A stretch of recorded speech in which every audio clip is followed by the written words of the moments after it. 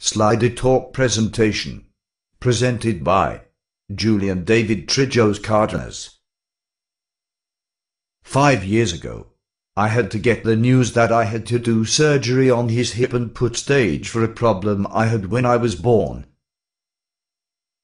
Was very sad for me to know that I had surgery. I could not play again. It was very frustrating. But being so many times, I decided to risk it again to play.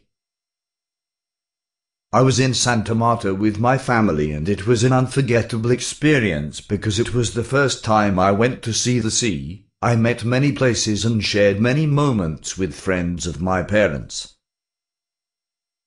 I received the best news and was aware that my sister was graduating from the university and engineering physics. This filled me with great pride, total happiness. Finished high school and enrolled at the Technological University of Pereira because I wanted to study mechanical engineering, and as I was not accepted, then presented the evidence at the Senate and was accepted.